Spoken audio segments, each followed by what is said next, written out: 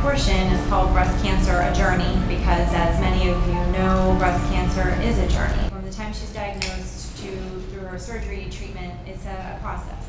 So this is our patient. This is Jane. She is 65. She has been a good girl and went for her screening mammogram. And I'm going to present this as Jane. This is her journey, so I hope you'll take it with us. So as I said, Jane went for her screening mammogram, which you can see on the left. Pretty obvious there is a small lesion in her breast on the screening mammogram. So when that happens, oftentimes you'll be called back for what are called additional views. And depending on what the abnormality is, those views will either be compression or magnification. For a mass like this, we do magnification views that get through spot compression views. It gives us a better look at the lesion itself. You can see on the top right that when you add that compression, the spiculations on this mass come out and become more obvious. And those are one of the things that alert us that this might be something that is cancerous and needs more attention. Oftentimes after the diagnostic mammogram is performed, the woman will have a diagnostic ultrasound done. The ultrasound is on the bottom right there. The lesion is taller than it is wide. It has spiculated or rough borders. It has a halo or an area of sort of glow around it, and then some blackness behind it, posterior shadowing. Those are all things that make us worry that this is a cancer. So when we see these things on imaging and they are concerning to us, we recommend a biopsy. Depending on if we're looking at calcifications that we're worried about or we're looking at a mass that we may be worried about, this determines how we do the biopsy. This is sort of a simplification of what an ultrasound-guided biopsy looks like. You have your breast is prepped and draped, it's sterile. You have the probe right here. So under direct visualization, we see the mass we're going for. After all of your skin and underlying tissue is anesthetized, the needle would be advanced and samples will be taken, and these will be sent for evaluation to determine what this is. Image-guided biopsy is the standard of care in this country. In 2005, an international multidisciplinary committee came together and determined that no longer was it acceptable to go to surgery first, do an open incision to take out tissue for a diagnosis. So as of 2005, this is our standard of care. If you know anyone or you yourself, if anyone recommends going to surgery first to diagnose your breast lesion, go somewhere else.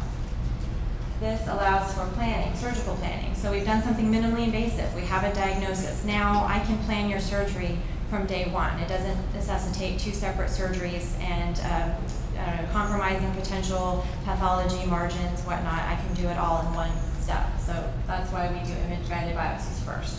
In order to know that I can go back to where we took the tissue from, the radiologist that does the biopsy will put in a little titanium clip. You don't feel it, you don't see it, it doesn't cause any issues with airport, these are questions I get, metal detectors, anything like that, and I need to know where to go if something needs more attention.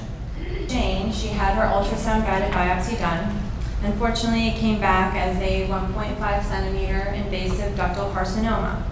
It was estrogen and progesterone receptor positive and HER2/neu negative. These are things that our medical oncologist will talk to you a little bit more about, but this is Jane.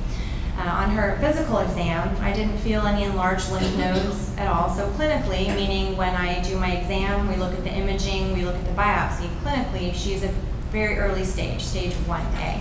As you probably know, here is a picture of a cartoon of the breast.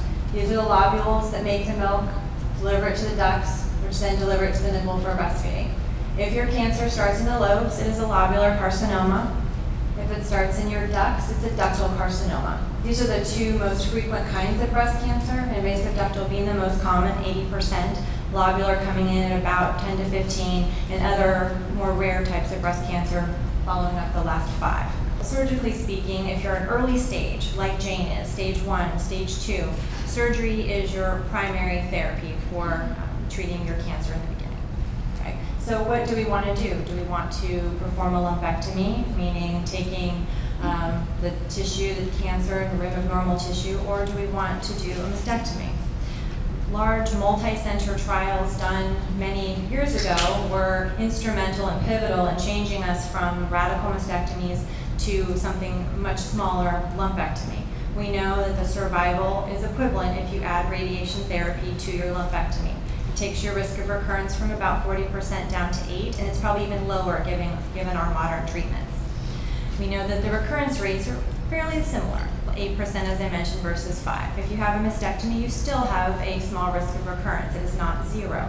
Multiple factors go into making the decision of whether you're going to have a lumpectomy or a mastectomy.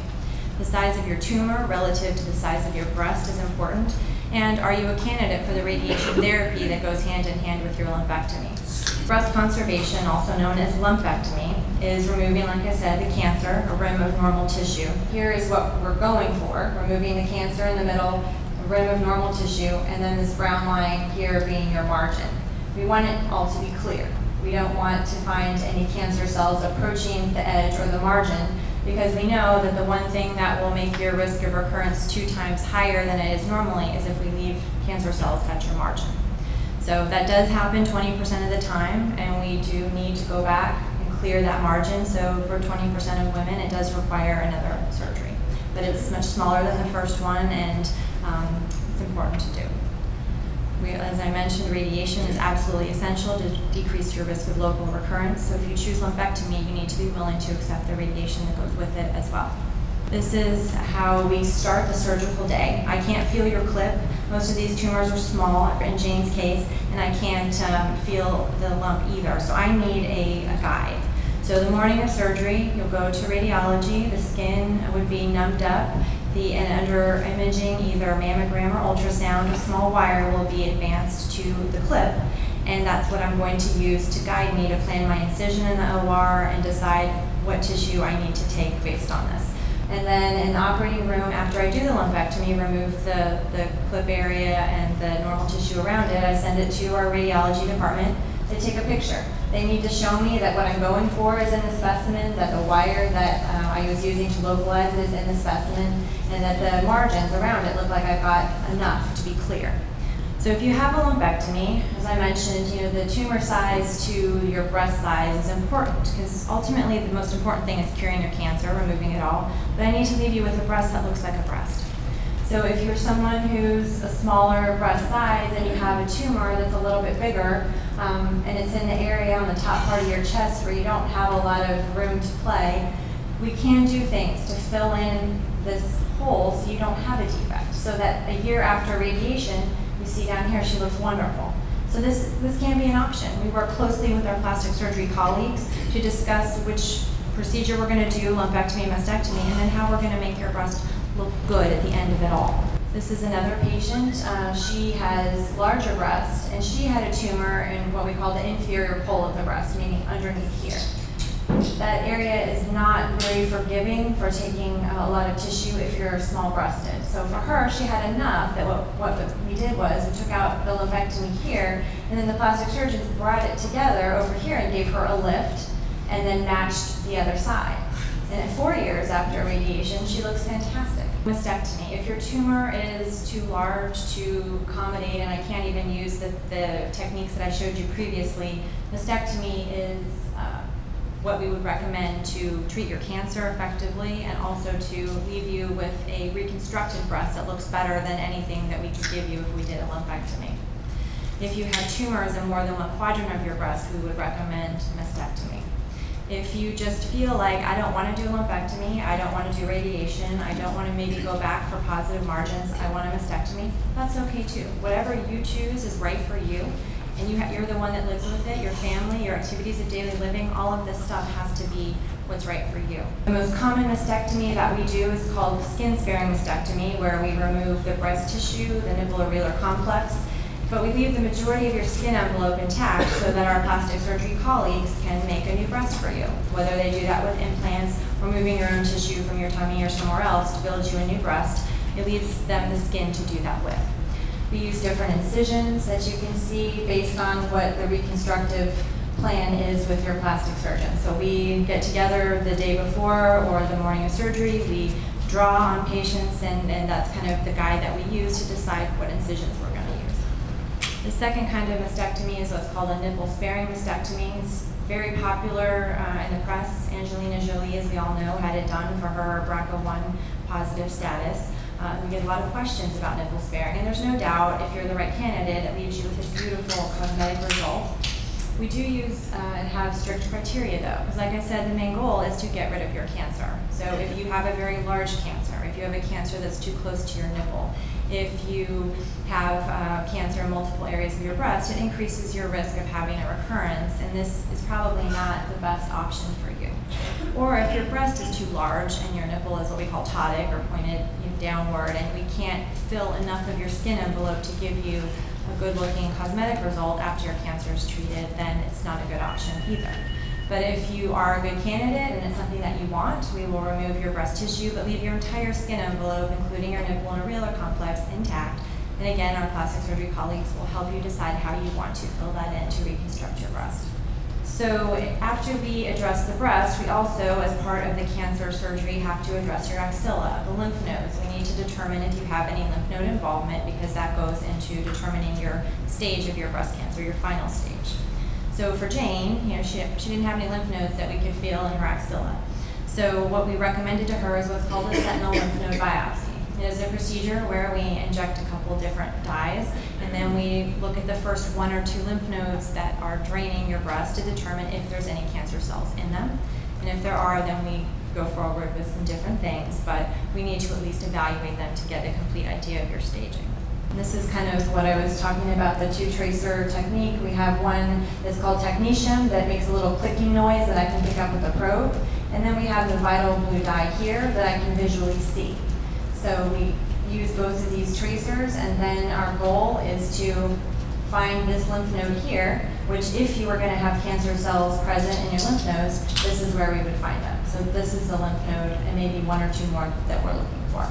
This is what it looks like in the operating room. You can see this blue kind of channel tracking this way, and this blue lymph node here that was also the one that made that tick, tick, tick with our probe. So I know that this is my sentinel node. This is the one that I take out and send to the pathologist so they can look at it and let me know if there's any cancer cells in it. There's also this little guy here. He's going to, because he's blue, he's going to be sampled as well. You can have anywhere from 1 to 4 lymph nodes. Most women, we take out 2. After Jane went through her lumpectomy and her sentinel lymph node biopsy, her final pathology was, as we saw from an imaging standpoint, 1.5 centimeter invasive ductal carcinoma, estrogen receptor, progesterone receptor positive, HER2 negative.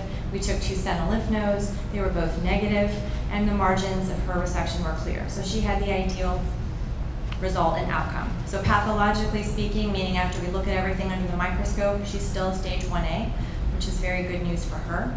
So I will see her back in clinic after this, check her incision, make sure she's doing well, and then I will pass her forward to the colleagues on my team that will help also on the journey for breast cancer treatment. And I will put in a referral to our radiation oncologist because, as I mentioned, she had the lumpectomy. She needs the complement of the radiation therapy. And then she'll also see my colleague, Dr. Velez, so he can recommend any adjuvant therapies that may be of benefit to help her reach her cure.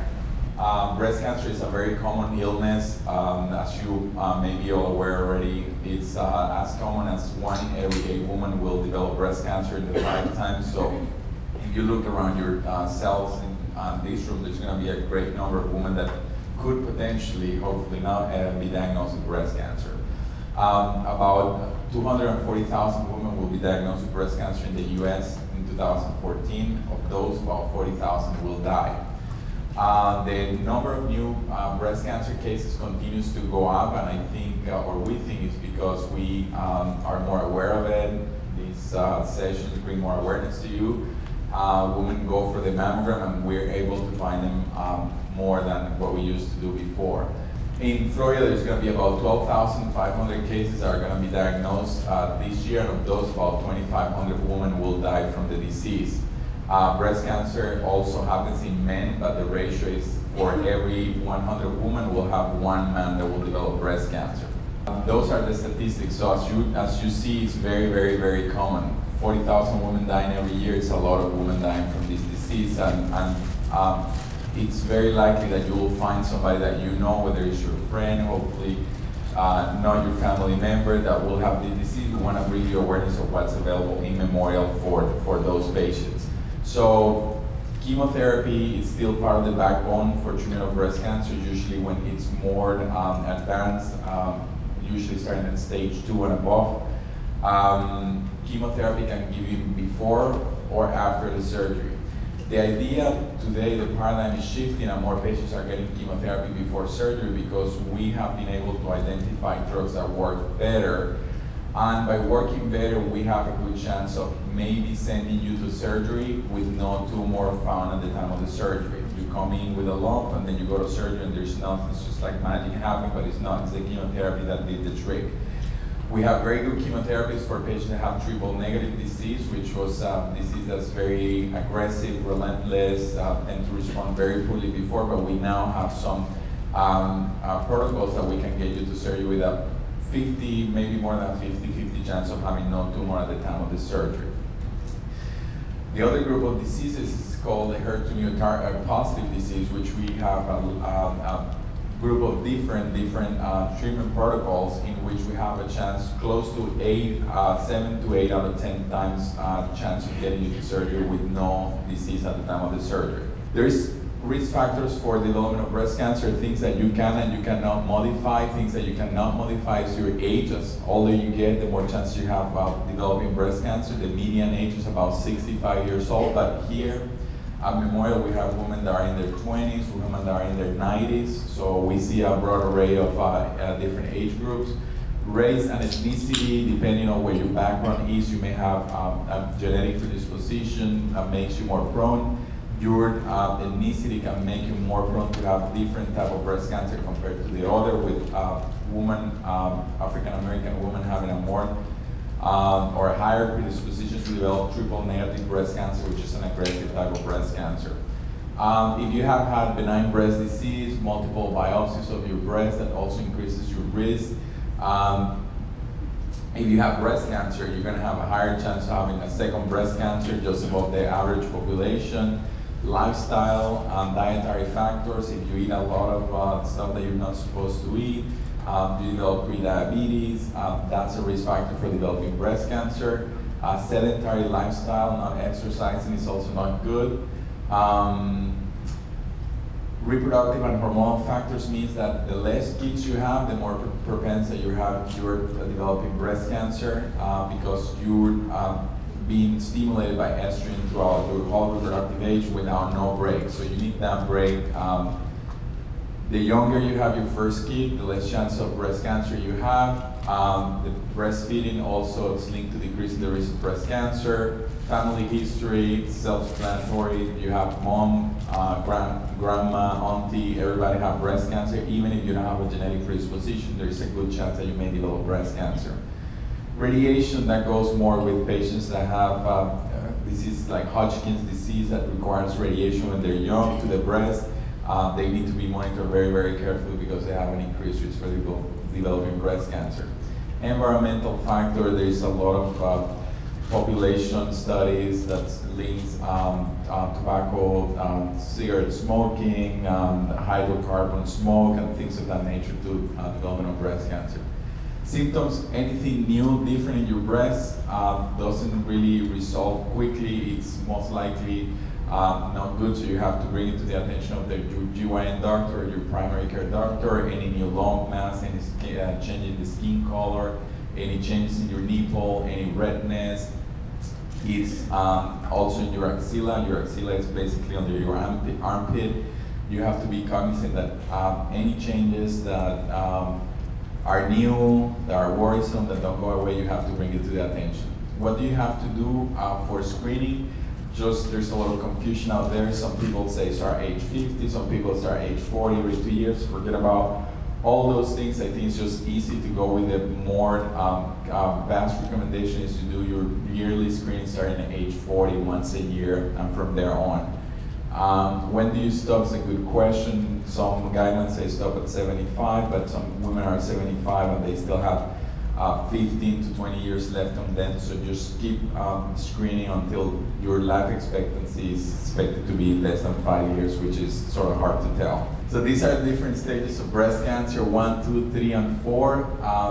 1, 2, 3 are potentially curable. 4 is not curable, but we can treat it as a chronic illness, like we treat hypertension, diabetes. We have a lot of treatments, and we have women living 15 years and more with stage 4 breast cancer these days. So don't think that if somebody you know or somebody you see here in the hospital, they come in with stage 4 breast cancer, it's just their last hospital stay, and give up hope. Just get us involved as early as you can. Prognostic indicators, tumor size, like we look, determine stage, involvement of axillary lymph nodes also determine stage. Grade, estrogen receptor, progesterone receptor, HER2/neu, and Ki67, all those things are things that the pathology reports to us, and we interpret and we see how aggressive or what's the signature of the tumor and what the chance of the tumor has from coming back. So we talked about surgery, chemo, radiation, hormones, biological therapy, and we have clinical trials, which we think is the most important part. Here at Memorial, we have a good research infrastructure. We have a lot of clinical trials for different types of cancer. For breast cancer, right now we have, I would say, around 20, and we have 5 opening this month. Chemotherapy, I talked about before, after the surgery. I like give chemo a lot before the surgery. If you have a tumor that's larger than 2 centimeters with any adverse prognostic features, come to us after you see the surgeon, because we'd like to give you chemotherapy to try to shrink and hopefully disappear the tumor. There is some studies that say that if you get to surgery with no cancer, your chances of the cancer coming back and living are greater. More studies need to be done to confirm that, but it's a good survey point. Adjuvant, if you already had your surgery because you had a small tumor, then we decide whether you really need chemo or not. And in metastatic setting, again, we have chemo, we have other options. This is a test that's been widely available now for about 8, maybe 9 years, I would say. It's called the Oncotype DX, where we look at the genes of your tumor and we make the decision whether chemotherapy is gonna be of benefit to you. If you have an early tumor with no significant lymph node involvement, this looks at 21 genes within the tumor that was taken out of the surgery, was sent to pathology, we send it to them, and then they do a mathematical algorithm and give us a number between 0 to 100. The closer to 0, the less benefit you have from chemo. The higher you go, the more chances that your tumor will come back and the more benefit you will derive from chemo. So we're not just making decisions based on the size of the tumor, how the tumor looks, how you look, but also to the genes of the tumor. And that's something we do at Memorial very routinely. Hormonal therapy, we have different options. I'm not gonna go into any detail, but it's usually a pill that you take from 5 to 10 years after your surgery. We have data from December in a meeting that happened in San Antonio every year that we know that tamoxifen for 10 years is better than 5 years in women that are young with the diagnosis of breast cancer. Biological therapy is a little bit more exciting because chemo and hormonal therapy, they've been around for about 30 years. These targeted therapies, they became more popular for the last 10 years, give or take.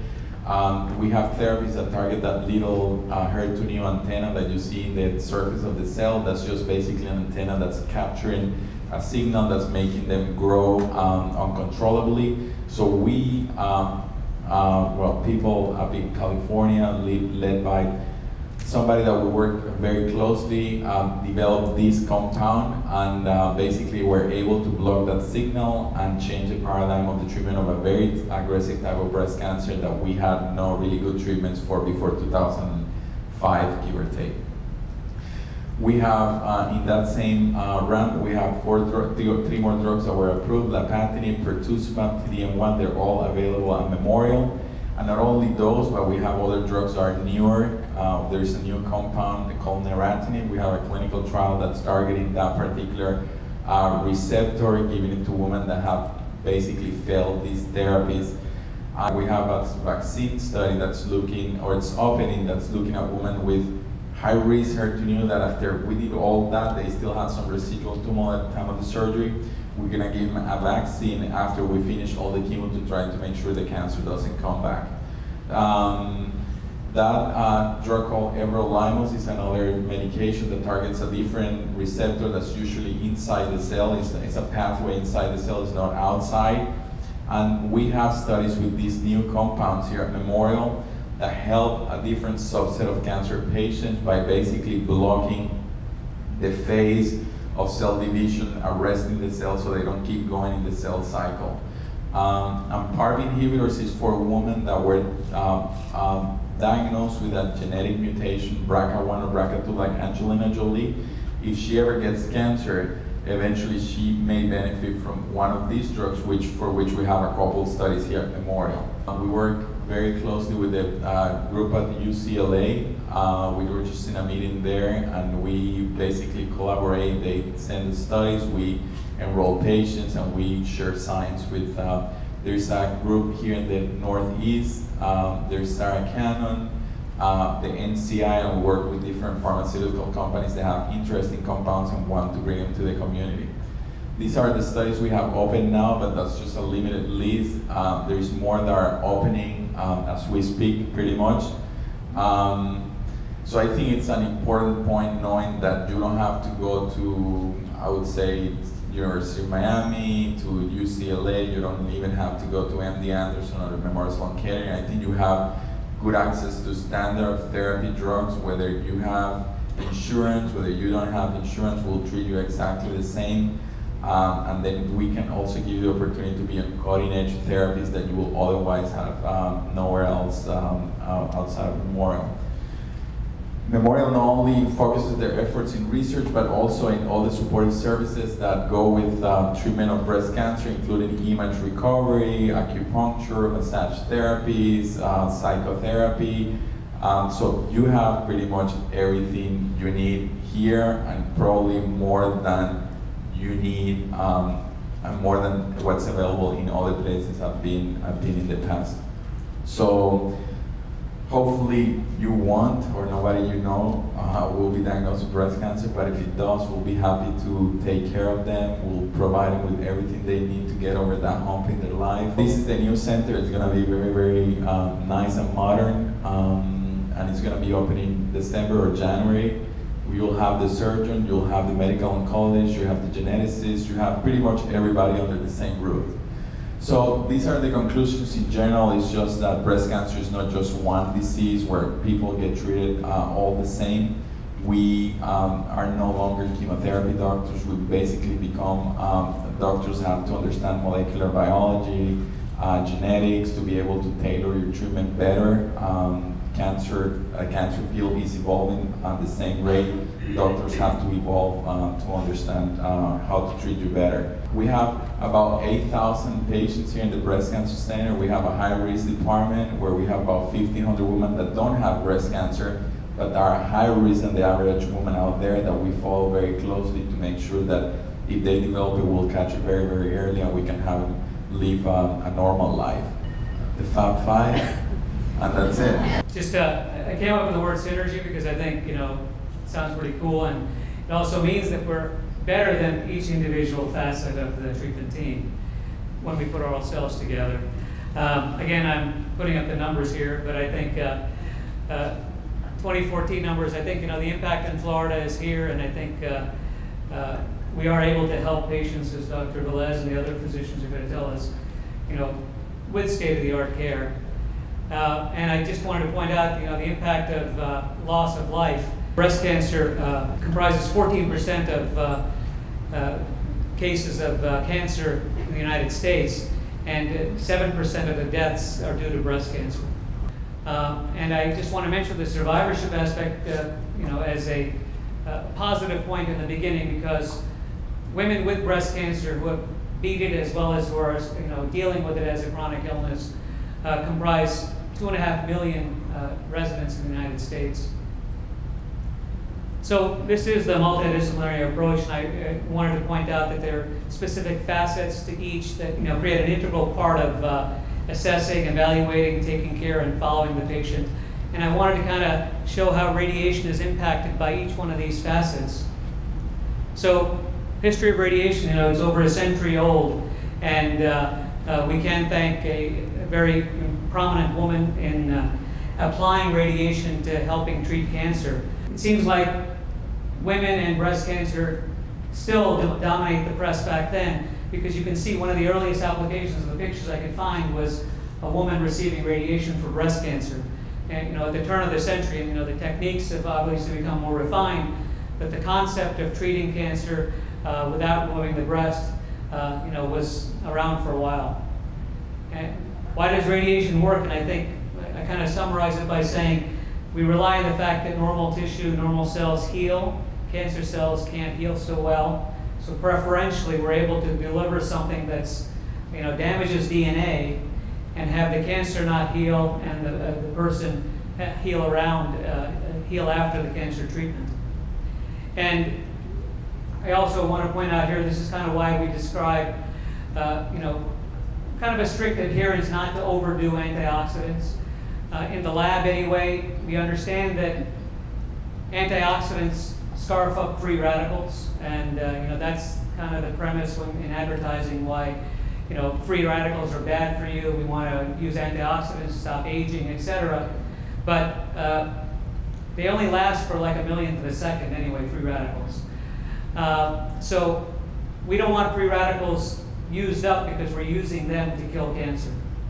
So that's the principle of why we ask someone, why don't you stop your high doses of antioxidants and supplements during radiation, probably during chemotherapy as well. So the concepts of radiation really, and the applications are whether we're treating the whole breast, part of it, or are we treating after surgery, and are we trying to offer quality of life, and we're mentioning palliation in that situation. The concept of radiation has been whole breast for anywhere between 4 to 6.5 weeks, twice daily radiation for 5 days is partial breast radiation. And after mastectomy, the question often comes up, well, I've had the breast removed, why do I need the same duration of radiation that I would have had to take if I had my breast intact? Again, the doses described for radiation really have been for microscopic disease. It's infrequent that we're offering radiation for a cancer that's in place. Maybe prostate cancer is one example, a brain tumor you can't cut out. But that said, most of the time we're supplementing or offering adjuvant radiation, and the doses to sterilize microscopic disease has been tested, and we recognize it's probably a 5 to 6.5 week course to do that. And for quality of life, for pain relief, or help with bleeding, or address a skin wound that's not healing, radiation for palliation is important. Definitive radiation is very often used for stage 0, 1, or 2, stage 0 being the DCIS, and partial whole breast, and then we have discussion about when we're going to treat lymph nodes. I'll mention that in just a second. So, and after mastectomy, why would we treat radiation? Because we think the microscopic disease is either in any of these anatomic locations. And in select cases, we're also offering it to women who have been documented with metastatic disease, because local failure or cancer coming back locally can be very troubling, painful, bleeding, and we often, we consider it there as well. And for quality of life, for palliation, I think with HER2 cancers, HER2-positive cancers specifically, cancer coming back in the brain is a slightly higher chance of that. So we want to optimize local control in the brain, palliation for pain or skin we mentioned. But even as we make breast cancer a chronic illness, eradicating a small spot that's residual that kind of remains after a long line of therapy, we can eradicate it with precision radiation at times, including CyberKnife. And we call it oligo, or few metastases. And it's not a foreign concept anymore, where in many cancers, and breast cancer in particular, where there are many systemic whole body treatment options, that we want to eradicate a small spot of residual cancer, even if it is to give them a holiday from drugs and treatment. So going through the approaches, I bring up the concept of multidisciplinary because I think we've got to look at the whole patient. We don't want to stop at a small spot and act upon that. And I think if we're all together and acting in unison, in a prospective fashion, I think it really helps. So the imaging aspect, in our department, we're kind of obliged to review imaging on a regular basis, and that starts from not only what the patient has had done, but we use our planning CT to actually do all our aiming and treatment. And our planning CT scan for simulation, that again, a very common question is, I just had a scan, why do I need to have another scan? But this literally has the patient in the actual treatment position. We do have some coordinating system where we're able to use our specific CT scan with our linear accelerators, so hence the need for that CT scan before starting. PET CT has made a big difference, especially in locally advanced breast cancer patients, where we can identify lymph nodes and where we can target, specifically where the doses of radiation need to go. And you can see, we're talking about the heart and the left breast and obviously the lungs, so we want to minimize doses as much as we can.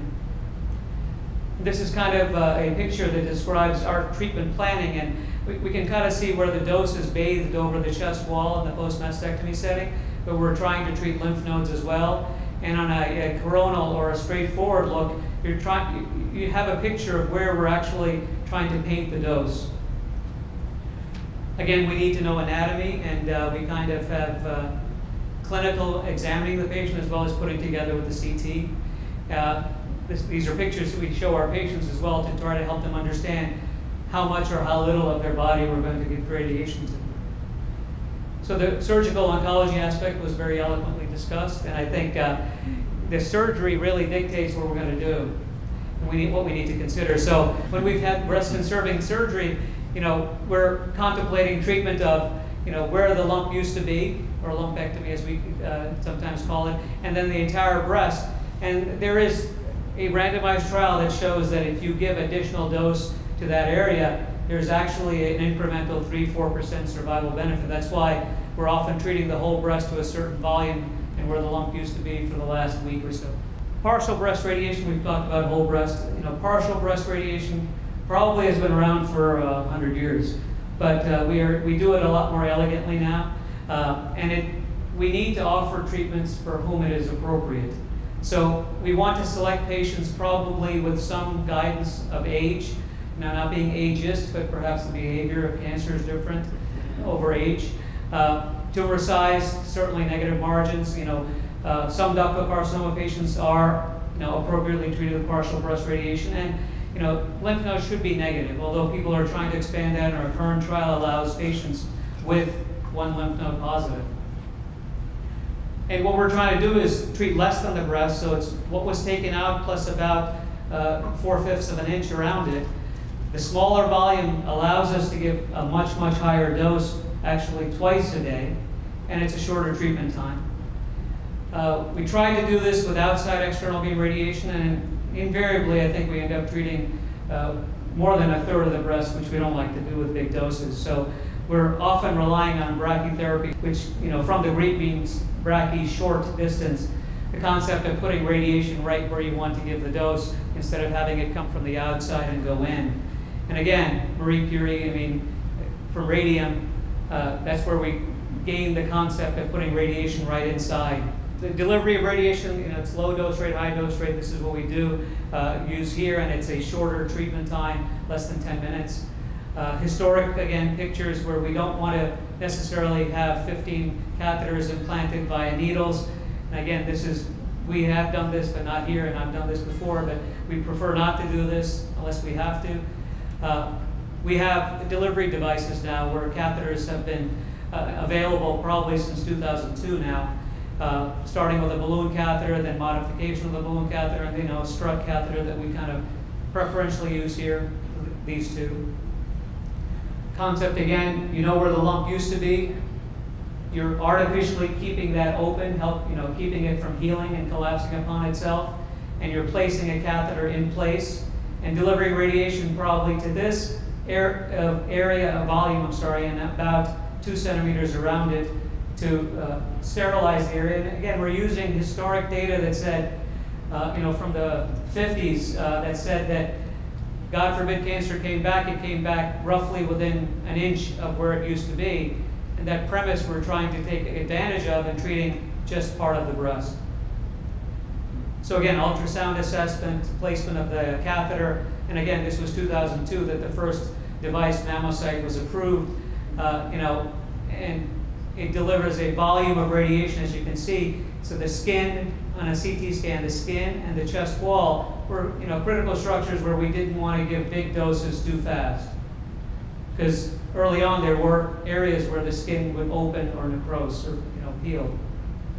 Intraoperative radiation, I just mentioned it because it's in the press, Holy Cross has it. The concept of doing this honestly was born out in Europe where access was not there, and you wanted to have the ability to cut out the cancer and put something, and give the treatment immediately, and actually in one treatment. But there, you're looking for the margins, you don't know them right away. And a positive margin often meant the patient needed additional treatment. And the concept here was also, outside the United States, usually about 1/4 of the breast is removed in a partial mastectomy. That's not the case here, and I don't think you have to do that, but the volume of breast tissue removed and the fact that this is done afterwards, I think, gave rise to the fact that you can do this for everyone and everywhere. As I called around, to leaders around the country, they kind of agreed with my statement. There was not a problem that we needed to fix with this technology, but this technology is, just up the road. This is one of the catheters we use, the Savvy catheter. This kind of shows you in a cartoon form where it is inside the patient deployed, and the radiation doses. We often describe our doses with these isodose lines. So again, we have so much technology. I think we're obliged, having the technology, to apply it appropriately and ethically. And that's kind of the reason I bring up the intraoperative radiation as well as proton beam radiation, which, because it's out there, people want to try using it for breast cancer now. So, we may hear about that in the press as well. So after mastectomy, historically we said you had to do something more because the risk of something coming back was too high. If there were 4 or more lymph nodes positive, you had a big primary tumor, and unfortunately if you had a positive margin, yes, we can keep cancer from coming back. Newer data. So there's a whole host of factors. Now, I'll show some slides that I'll skip through, but the contemporary data shows that if any lymph node was soiled, and age, and if there was any lymphovascular invasion or grade, or even a combination of factors, there was a high enough risk that there was a recurrence. And this was studied in women who did not have radiation. So basically, the two things we're able to say is not only control, but survival benefits. So these were all the potential benefits of post-mastectomy radiation. Women have been convinced that they can choose bilateral mastectomy, and this really shows the rates increasing of bilateral mastectomy over time. And it impacts how we're treating patients. So expander in place is usually what we see before when the patient comes, not with the implant in place.